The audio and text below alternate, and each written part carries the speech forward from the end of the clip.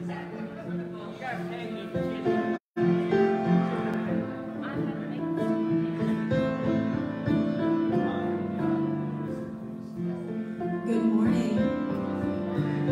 It's good to see everyone this morning. If you're able, please stand with us as we open our worship service this morning with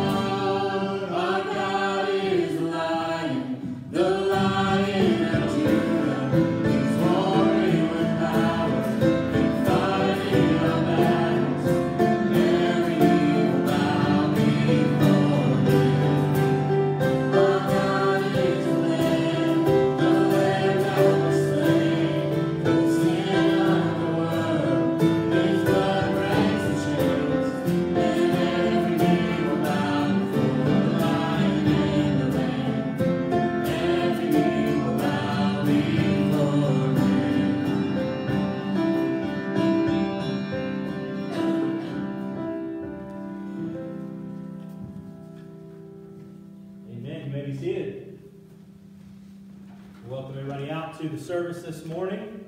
It is good to be back with you guys. For those who may not have heard, of course, I was out last week because I had COVID, and of course, everybody's been asking me how I felt, if I've been feeling better, and I never really felt that in the first place, but I do appreciate everybody's prayers. Pastor Justin's not with us today. It has nothing to do with quarantine. He is good to go as well, but he had actually planned on being away this weekend for vacation. So you can be in prayer for him and his family as they're away. So I'll be bringing the message this morning, but we want to turn our attention to a few announcements this morning. Before we get to the ones that are on the screen that you'll see, I do want to mention if you signed up for a JFK craft and goodie bag, they are back in the foyer underneath the missionary board, so you can grab those before you leave if you signed up for one of those JFK goodie bags.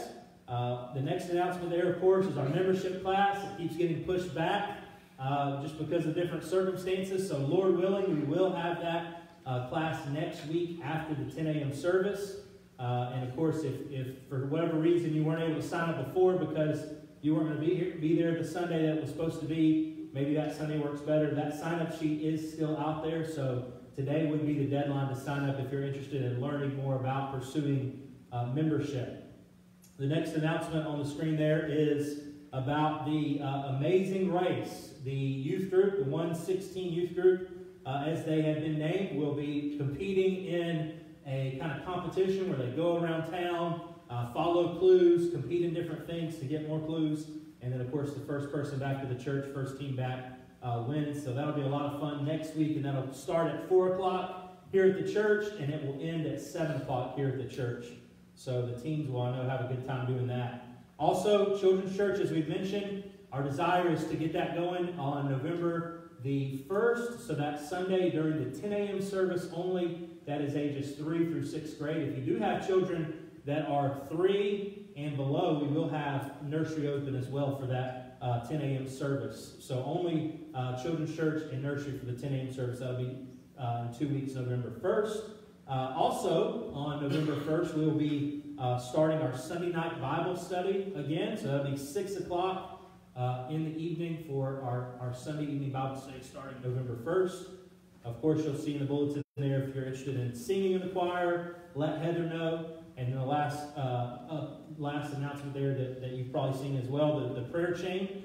We have not had bulletins the last couple weeks, so maybe you've been eager to sign up and haven't had that chance because you haven't had the connection card there to fill out. So if you do not receive those requests and would like to be added, put your email address on the connection card, put that you'd like to receive prayer emails, put that in an offering plate, and then I will get that and add you to that group so you can send and receive prayer requests for the prayer chain. So that is all the announcements I have. We'll turn our attention now to Hebrews chapter 1, verses 1 through 4 for our call to worship. Hebrews chapter 1, beginning there in verse 1.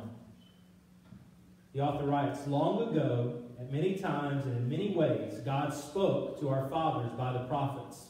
But in these last days, he has spoken to us by his Son, whom he appointed the heir of all things, through whom also he created the world.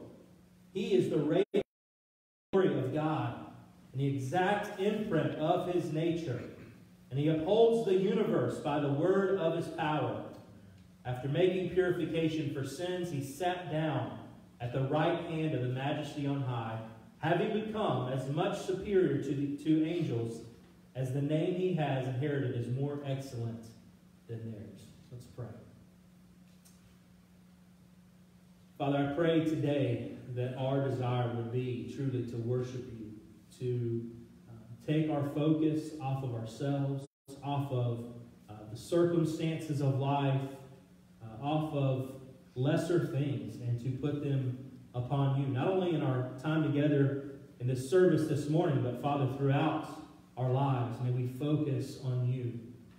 And Father, we pray that we would glorify you today as we seek to bring you worship and praise. Of course, the worship that is due your name. Help us to exalt in the gospel today, to glory in the fact that while we were yet sinners, Christ died for us. So, Father, help us today to truly set our hearts upon you, stir our hearts to desire you more, to just glory in your presence in our lives. And we'll give you all the honor and glory both today and throughout our lives. In Jesus' name, amen. I want to invite you to stand again as we continue to worship the Lord through singing.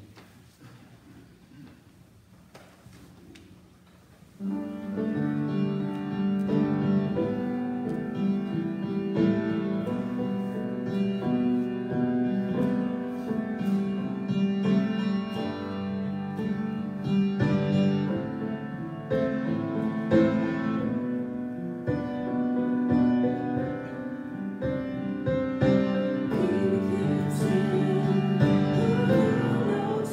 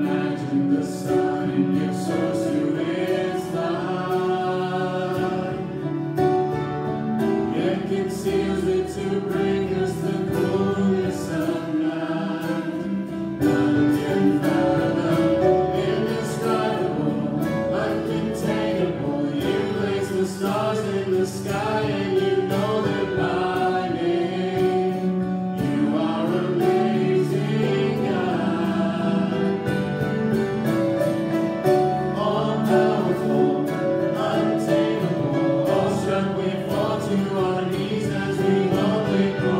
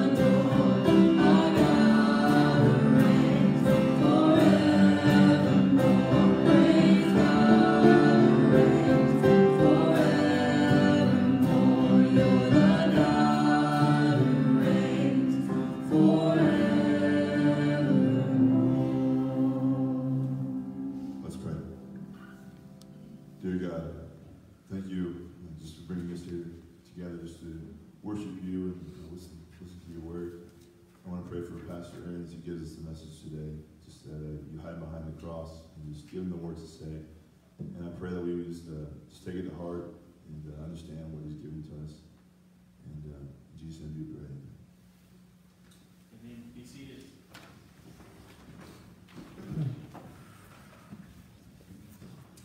I invite you to turn to Colossians chapter 1 this morning. Of course, Pastor Justin has been walking us through the book of Ephesians, and a lot of times, if I know ahead of time that he's going to be gone on Sunday, I will just kind of pick up where he left off in the text and just kind of carry us along. Of course, we've been talking about unity in the church, and so because it's kind of been a multi-part message, I think we were in part 4 last week, and I didn't want to take the last part of that series away, which should be next week, talking about unity. I thought, well, we'll look at the same aspect of church unity, and we'll try to find a different text and consider this same topic. And so I want us to look today at Colossians chapter 1, verses 15 to 23, and I want us to consider the focus of unity. We've talked so far about different aspects of call to unity, unity through character, through doctrine, through diverse gifts. And of course, last week, Pastor Justin mentioned that in our desire for unity, it's important that we don't just focus on unity, we focus primarily on Jesus. And as we focus on Jesus, unity will ultimately come. And so that's what I want us to think about today, is the focus of our unity, which is, of course, Jesus. So let's look at Colossians chapter 1, verses 15 to 23. And since you were just seated, I'll have you can remain seated this morning as we read Colossians 1, beginning there in verse 15. The Apostle Paul writing says, He, of course speaking of Jesus, is the image of the invisible God, the firstborn of all creation. For by him all things were created in heaven and on earth, visible and invisible, whether thrones or dominions or rulers or authorities. All things were created through him and for him. And he is before all things. And in him all things hold together. And he is the head of the body, the church. He's the beginning, the firstborn from the dead, that in everything he might be preeminent. For in him all the fullness of God was pleased to dwell, and through him to reconcile to himself all things, whether on earth or in heaven, making peace by the blood of his cross. And you, who once were alienated and hostile in mind, doing evil deeds, he is now reconciled in his body of flesh by his death, in order to present you holy and blameless and above reproach before him, if indeed you continue in the faith, stable and steadfast, not shifting from the hope of the gospel that you heard, which has been proclaimed in all creation under heaven, and of which I, Paul, became a minister. Let's go to the Lord and ask him to help us as we look to his word today. Father, I pray that you would open your word to us, that we would see the glory and the majesty of Jesus. That we would, even as we read your word and study your word, we would be struck with a sense of awe and a sense of worship. Father, help us as we do that to shift the focus from ourselves and onto you, onto Jesus, onto the Holy Spirit. So, Father, be glorified in our midst. Give us understanding, but, Father, apply it to our hearts and lives, that we may live it out to your glory. And we'll give you all the praise in Jesus' name. Amen. So we think about unity. We can consider that probably the greatest hindrance to unity would be focusing on the wrong thing. If we're focused on the wrong thing, we will not experience unity as a church. And the primary wrong thing that I believe we focus on that leads to disunity, to discord in our church, is ourselves. And we focus on ourselves. We are, of course, born with a natural bent to focus on ourselves. We're born sinners. We're born not desiring the things of God. And so, because of that, we naturally are going to focus on ourselves. But it doesn't help that the culture we live in teaches us and tells us that it's all about us. We turn on the TV and you'll see commercials. And what are the commercials geared toward? They're focused on the consumer and how this product will make your life better. How this is all about you. Think about, what is it, Burger King? Have it your way, right? That's kind of the mentality of our culture. It's all about us. It's all about the consumer. But many times, this focus of ourselves can carry over into our church as well. We can come to our church gathering and we can have the mindset that it's all about me, right? That it's all about what my preferences are, what makes me happy, what meets my needs. Now, of course, a church is, supposed to focus on meeting the needs, the spiritual needs of people, and even physical needs. But many times we can put that at the highest place in our focus and make that the ultimate goal. We can have what I would call a cruise ship mentality. I've never had the opportunity to go on a cruise. Many of you I know have. But the cruise ship mentality, I would say, is you're looking at a church and you're evaluating it like it's a cruise ship, right? What kind of entertainment is going to be provided? Am I going to like the food that's offered? Is the wait staff going to care for my every need?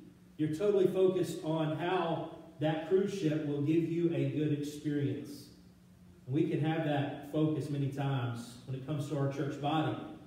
But instead, we're to have what I would call a cruise or a warship, a battleship mentality. Not a cruise ship mentality where it's all about us, but a battleship mentality where we're coming together and we have a common goal, a common purpose, a common mission. And so we are each working and serving in the way that we're gifted to accomplish that mission for the glory of God. So to accomplish that mission with unity, our focus has to be on something other than ourselves. Our focus has to be primarily upon Jesus, who He is, what He's done, and what He desires us to do. And if we each truly keep Jesus as that primary focus, we will ultimately experience the unity that God desires us to experience as a church body. So Jesus as the focus of our desire for unity. I want us to consider this morning 5 truths that we see here in Colossians chapter 1. 5 truths about Jesus that will hopefully help us to shift our focus away from ourselves and onto Jesus and His glory. So the first one is this: Jesus is the creator of all things. We see this in verse 15 and 16. Look at this again. It says, He is the image of the invisible God, the firstborn of all creation. For by Him all things were created in heaven and on earth, visible and invisible, whether thrones or dominions or rulers or authorities, all things were created through Him and for Him. Jesus is the creator of all things. The word there for image, and when it says He's the image of the invisible God, it is the word, the English word, or the word where we get the English word icon. It can refer to the image of a person, like on a coin or a statue. And when we think about mankind, we know, going back to Genesis, that we were created in the image of God, right? We have certain characteristics that God has. Think about the idea of the fact that we have intellect, emotion, and will, just like God. However, we are not in the perfect image of God. That image has been marred because of sin, because of selfishness and pride. But when we think about Jesus being the image of the invisible God, it's not just the same as we are, in a lesser image. He is the exact imprint of who God is, as He is God. As we read in Hebrews 1, in our call to worship, it tells us that He, Jesus, is the radiance of the glory of God and the exact imprint of His nature. If you look at John chapter 1, you'll see very clearly that Jesus is God in the flesh. It says in John 1:1, in the beginning was the Word, and the Word was with God, and the Word was God. He was in the beginning with God. And then verse 14 tells us that the Word became flesh and dwelt among us. And we have seen his glory. Glory is of the only Son from the Father, full of grace and truth. Then a few verses further, John 1:18 tells us, no one has ever seen God, the only God who is at the Father's side. He has made him known. When we look to Jesus, we see God in the flesh. That's why when Philip asked Jesus to show him the Father, Jesus' response was, have I been with you so long and you still do not know me, Philip? Whoever has seen me has seen the Father. How can you say, show us the Father? So we see very clearly in these verses, Jesus is God in human form, and of course, being God, he is therefore the creator of everything. Now, if you look at verse 15, again, you'll see a word that maybe many people get hung up on. It says there, he's the image of the invisible God, the firstborn of all creation.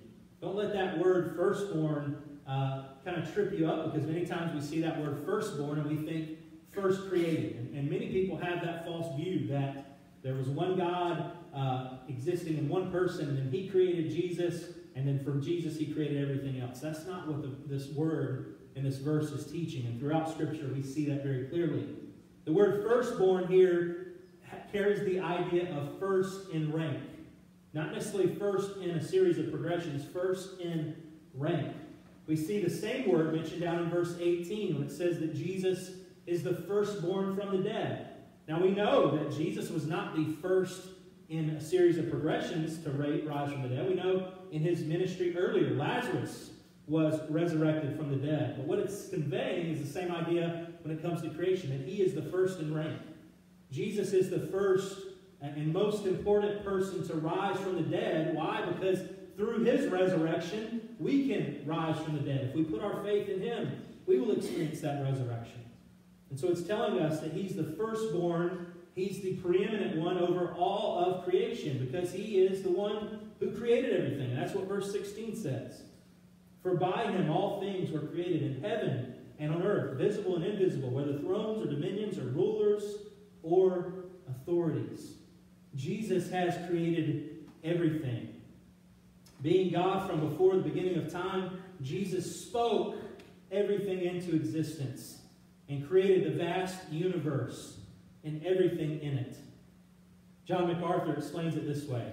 The sheer size of the universe is staggering. The sun, for example, has a diameter of 864,000 miles, which is 100 times larger than that of Earth's diameter. And it could hold 1.3 million planets the size of Earth inside of it. The star Betelgeuse, however, has a diameter of 100 million miles, which is larger than the Earth's orbit around the sun. It takes sunlight traveling at 186,000 miles per second, about 8.5 minutes to reach Earth. Yet the same light would take more than 4 years to reach the nearest star, Alpha Centauri, which is 24 trillion miles from Earth. The galaxy to which our sun belongs, the Milky Way, contains hundreds of billions of stars. Astronomers estimate there are millions or even billions of galaxies. What they can see leads them to estimate the number of stars in the universe as 10 to the 25th power. That is roughly the number of all the grains of sand on all the world's beaches.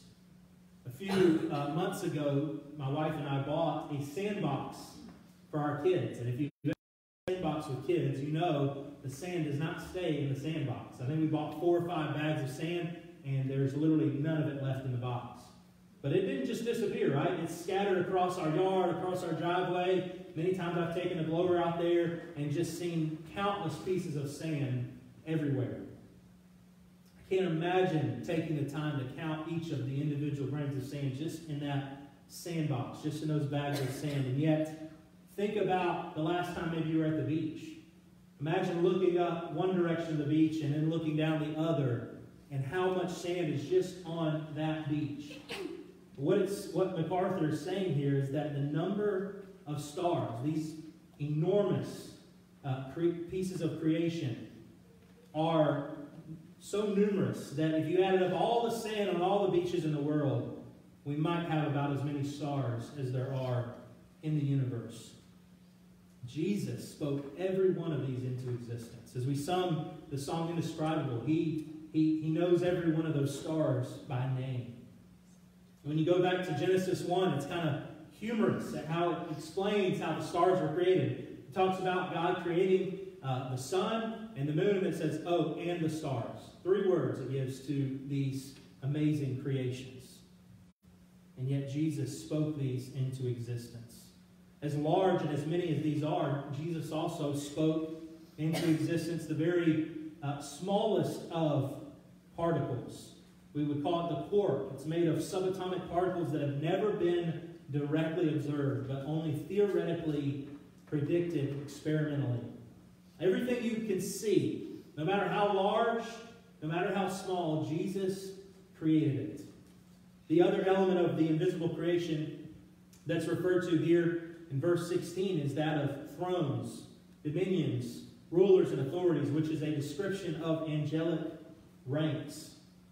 Jesus created everything in the physical realm as well as everything in the spiritual realm. Of course, this means that Jesus created us as well. Psalm 100, verse 3 says, know that the Lord, He is God. It is He who made us, and we are His. We are His people and the sheep of His pasture. So we not only see the reality that everything was created by Jesus, but we see in verse 16 the reason for which everything was created. And that reason is for Him and for His pleasure. Look at verse 16 again. It says, for by Him all things were created in heaven and on earth, visible and invisible, whether thrones or dominions or rulers or authorities, all things were created through Him and for Him. As our Creator, we are His possession. We were created for His pleasure, not our own. Warren Wiersbe says it this way. For centuries, Greek philosophers had taught that everything needed a primary cause, an instrumental cause, and a final cause. The primary cause is the plan. Excuse me. The instrumental cause is the power, and the final cause is the purpose. When it comes to creation, Jesus is the primary cause because He planned it. He's the instrumental cause because He produced it. And He's the final cause because He did it for His own pleasure. So as people, as human beings, many times we tend to think that our life is about us. It's about what makes us happy. It's about doing what we want. But when we understand that we did not create ourselves, that we were created by God for a purpose, that purpose namely to glorify Him, to live for His pleasure and not our own, we can't help but hopefully shift our focus away from ourselves and onto Jesus, our Creator. R.C. Sproul said this, if God is the creator of the entire universe, then it must follow that He is Lord of the whole universe. No part of the world is outside of His lordship. That means that no part of my life must be outside of His lordship. So we see that Jesus is the creator of all things. Secondly, we see in verse 17, the first part there, that Jesus is the precursor of all things. Look at verse 17, just the first line there. It says, and He is before all things. He's before all things. Micah 5:2, in predicting the future coming Messiah, tells us that His coming forth is from of old, from ancient days. Look at John 1, which we read a few verses from, and even 1 John 1, tell us that Jesus existed in the beginning before the creation of the world. Jesus has existed from eternity past.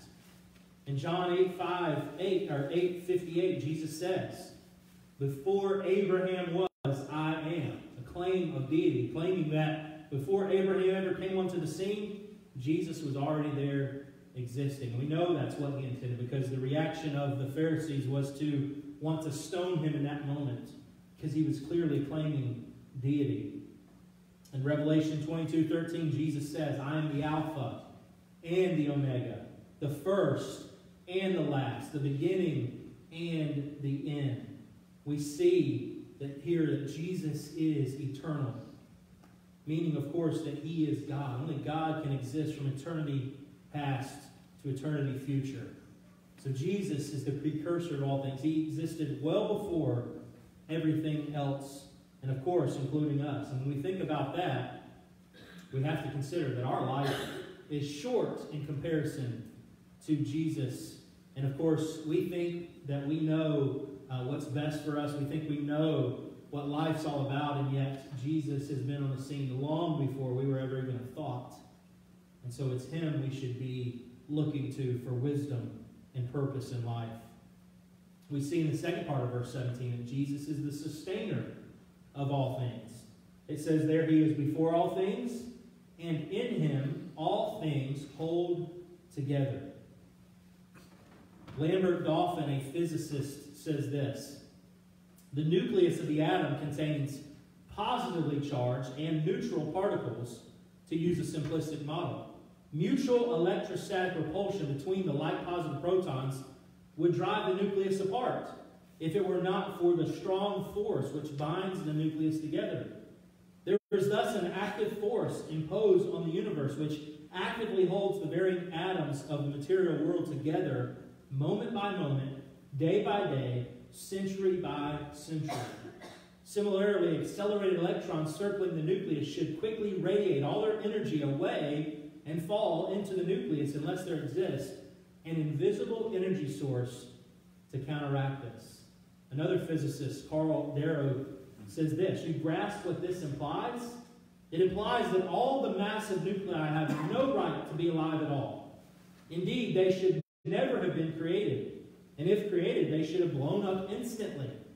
Yet here they all are. Some inflexible inhibition is holding them relentlessly together.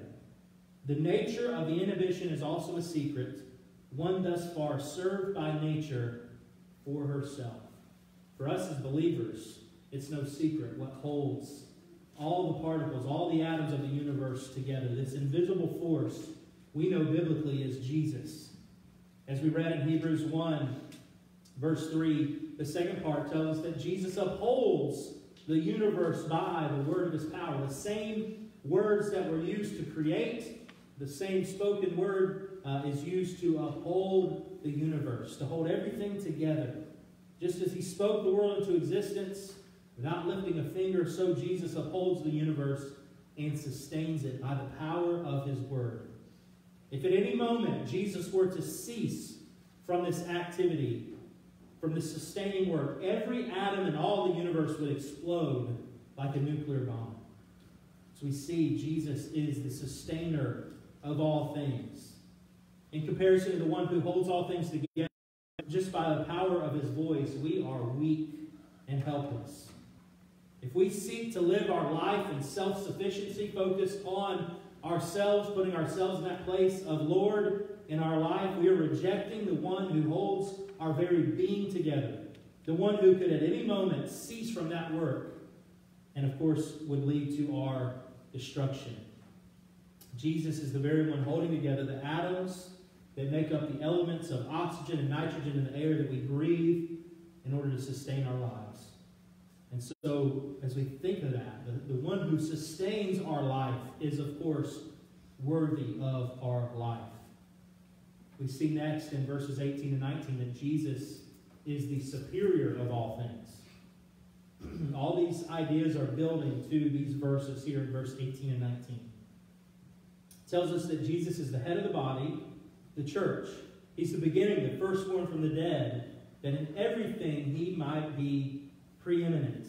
For in him all the fullness of God was pleased to dwell. Jesus is the superior of all things. First of all, it tells us that he's the head of the church. Not in the sense of a CEO of an organization being the head. It's the picture of a body, a physical body. We've talked a lot about this, about the spiritual gifts last week. We'll, I believe, talk about it next week as we consider that again. The picture is Jesus is the head of the body, right? He's the one from whom the rest of the body functions. All those who have trusted Christ are part of that body of believers with Jesus as the head. tells us he's the beginning of the church. He's the founder of the church in the sense of those who proclaim their faith in him, those who are set apart, who are called out to serve him. He's the firstborn from the dead, as we mentioned before, meaning he's the highest in rank of those who have rose from the dead, because his resurrection power provides victory over sin and death and gives us resurrection, those of us who trust him by faith. And so all these truths of Jesus as creator, as precursor, as sustainer, show us that he is preeminent. He is preeminent. In other words, Jesus rightly deserves to be first place in our life, in every area of our life. Why? Because it says there he's the fullness of God in bodily form. He existed before everything. He created everything. He sustains everything. And therefore, he alone is worthy of that place of preeminence in our life and therefore in our church body. 1 Corinthians 10, 31 to 33 says, whether you eat or drink or whatever you do all to the glory of God. Our life is meant to be lived to the glory of God in worship of him. Jeff Durbin says that worship is glory and sacrifice. It's what you glory in. It's what you give weight to. It's what you sacrifice to. It's what you give preeminence to. And Jesus alone is worthy of that worship and that place of preeminence.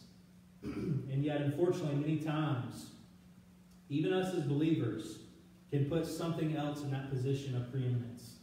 It may be, we of course put our own desires, our pleasures, passions, ambitions, our happiness, our well-being as the most important thing.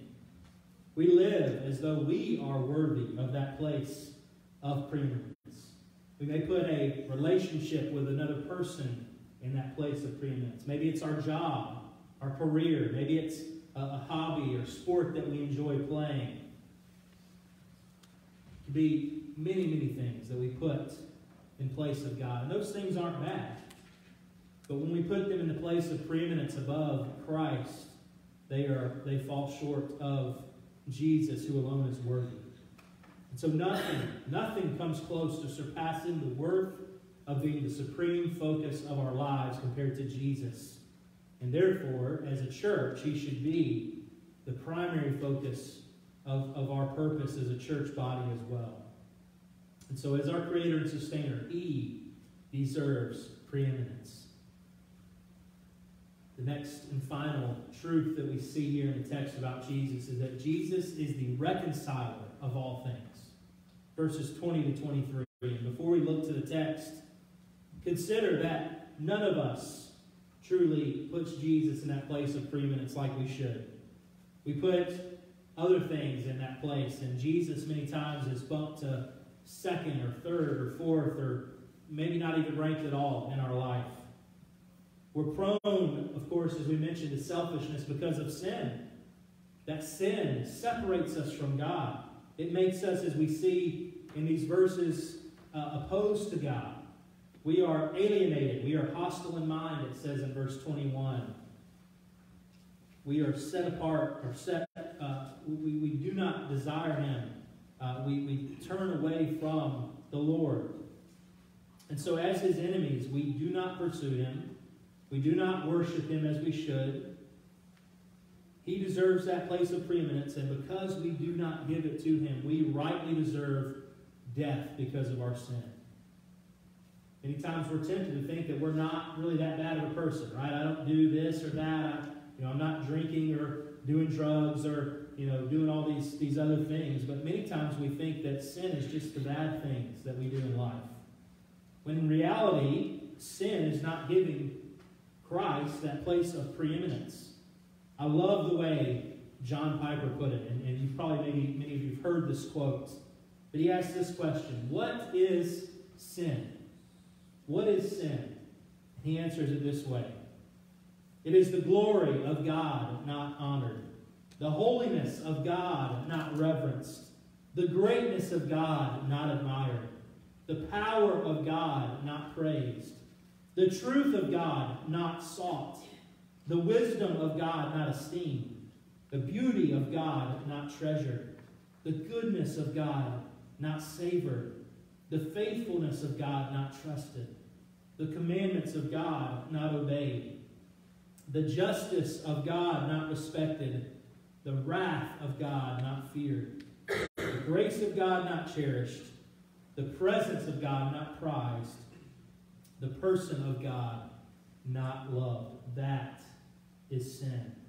Sin is not just those wrong things that we do, and we can compare ourselves to others and think we're not as bad as they are. Sin is ultimately not giving God the glory that He deserves, not living and putting Him in the place of preeminence. But the beauty of the reality that Jesus is the reconciler of all things is that none of us do that.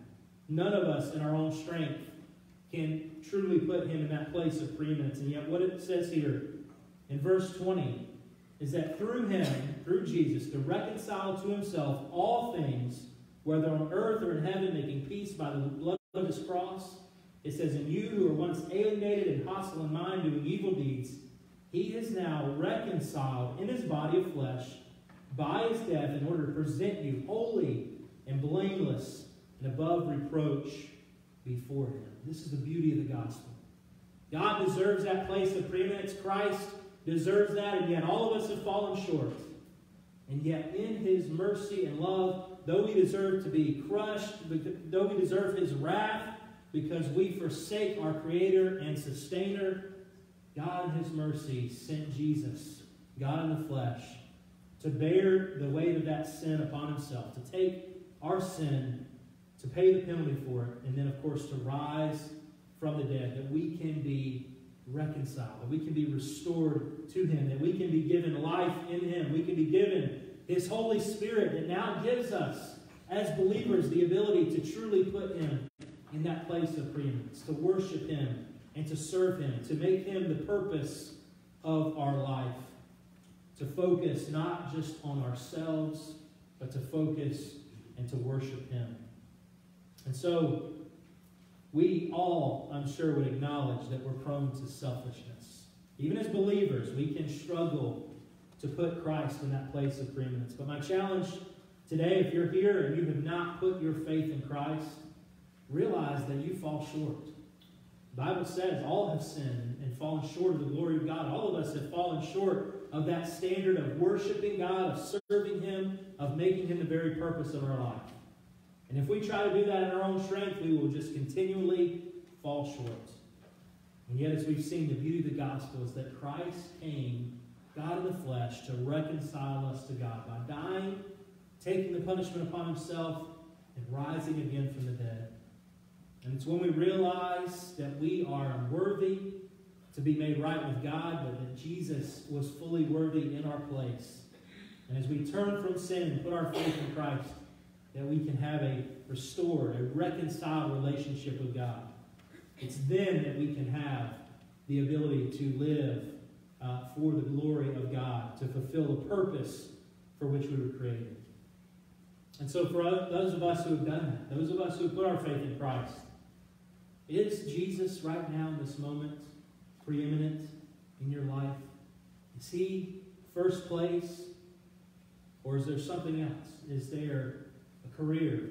Is there a relationship? Is there a, whatever else, maybe a hobby?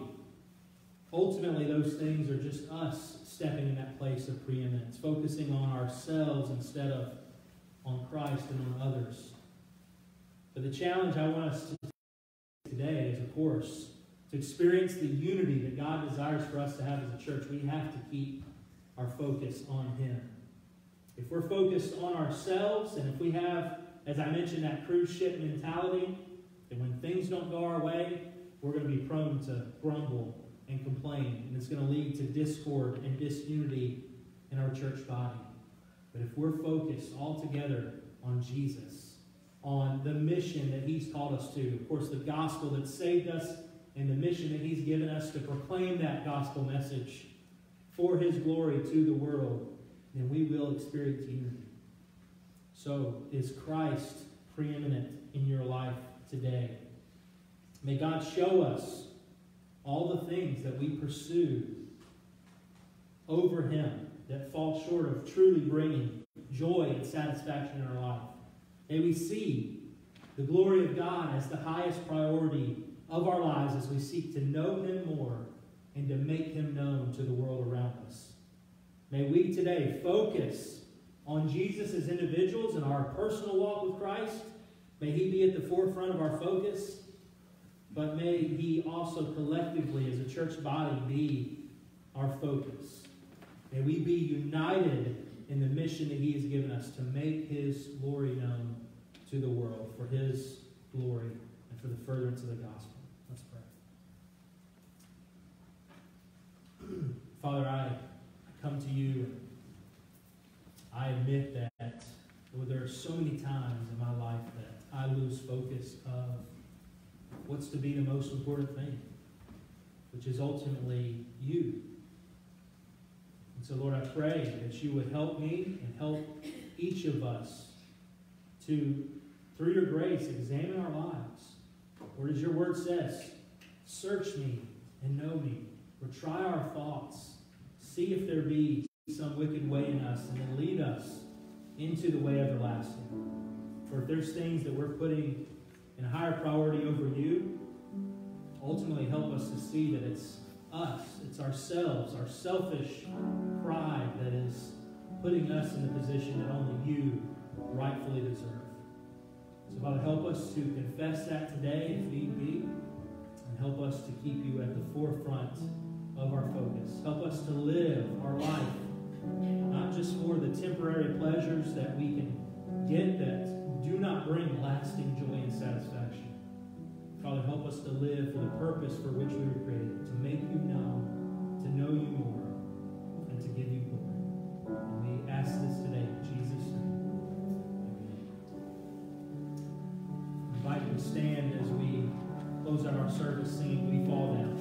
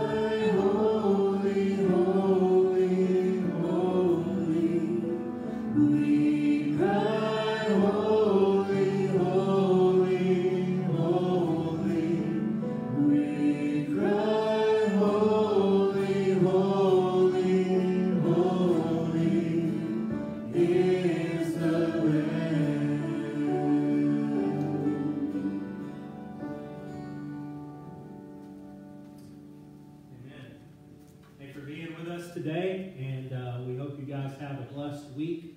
I'll close this out in prayer, and then you can be dismissed. And of course, may we meditate on God's word today. Meditate on, of course, His worthiness in our lives, as He's our Creator, Sustainer, as He's reconciled us through His death. May we live for Him as we go out. May we make Him known to others. So thank you for being here today. We'll pray, and we hope to see you guys back either Wednesday for our growth group that meets here at the church, maybe your various growth groups that meet in the community. We hope to see you back either then or Sunday. And don't forget, if you want to sign up for membership class, or if you've got a JFK bag back there, be sure to grab that before you leave as well. Let's pray. Father, again, we just pray that you would help us to live for your glory. As we leave here now, may we not just lay aside your word, but maybe meditate on it. May you, through your Holy Spirit, open our eyes to the ways that we do not put you in that place of preeminence. And may you, by your grace, give us the power and the ability to put you in that place of preeminence, to live for you, to live for your pleasure, for your glory alone, and to make you known to others. And Lord, as we do so, help us not to take any of the glory for ourselves, but truly to give it all to you, as you alone are worthy.